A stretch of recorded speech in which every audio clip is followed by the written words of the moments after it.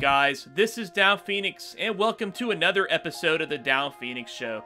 Today, we're going to be talking about the Xbox Kinect, most specifically the Xbox One Kinect adapter that you need to use the Kinect for the Xbox One S, the Xbox One X, as well as if you want to use it on a Windows PC. This thing is, of course, needed for those devices. Not a huge deal, because it doesn't have a Kinect port. And Microsoft was selling this particular adapter for people that needed the Kinect functionality for about $40, brand new.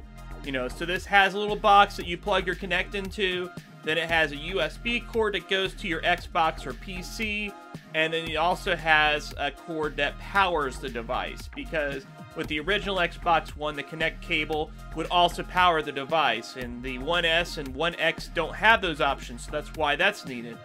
Now, what's going on with this device? You might be really shocked to hear that even though the Kinect wasn't really that popular of an accessory, and it was in fact one of the reasons why the Xbox One really had a slow start in sales, in spite of all that, we actually see that this particular adapter is going for tons of money right now. Like, this is insane how much it's costing on eBay right now. This is just craziness. I mean, I had one, of course. I bought an Xbox One S back in the end of 2016, pretty much. It was like September or October of 2016. And I got the Kinect later on. I actually picked up the Kinect for a mere $9 from GameStop. I know, $9. That's dirt cheap, but you know what? I was kind of curious to see what it was like, and at that time, I don't think they had normal webcam streaming on Xbox, so it was like the way to go. And I was just shocked that, you know, it's just so much now for this freaking adapter, because the adapter, of course, I paid $40 for at GameStop.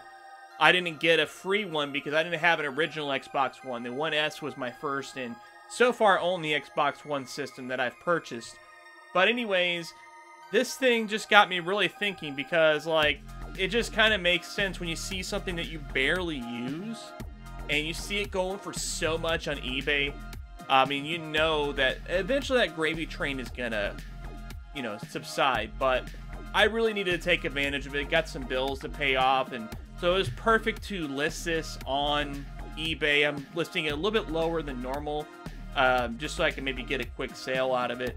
But I wanted to kind of talk about this because I think this is legitimately like one of the first times that we've seen a Xbox-related system or peripheral go for so much, especially one that wasn't that popular to begin with. Like I said, you know, the original Xbox One was bundled with the Kinect, and Microsoft kind of initially told us, hey, you got to have this thing to even use your Xbox One. And people didn't like the fact that they had to do that on top of paying a premium on the system to have it bundled with it. Of course, they ended up reversing their policies and price matching Sony, and then eventually actually getting cheaper than the PS4. But, you know, that's all said and done now. And it's tough to say what would happen if Microsoft would not have budged on that position. You know, I think they could have been in a very different spot, but, you know, hey, who knows? Maybe the Kinect would actually be more popular. Maybe it would actually have more software support and things like that. I mean, I was looking at some of the statistics on Wikipedia over, like, the number of Xbox One Kinect-enabled titles, ones that require the Xbox Kinect, versus the 360, and it's crazy, man. There was only like 25 games or some really minuscule number like that that supports the Kinect to where it's actually required on the Xbox One. I mean, just think about how many hundreds of games, thousands probably, that the Xbox One has now, and only 25 actually require the Kinect.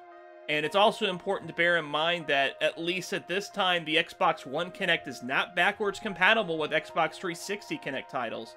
So you can't play your Xbox 360 Kinect games on the Xbox One Kinect.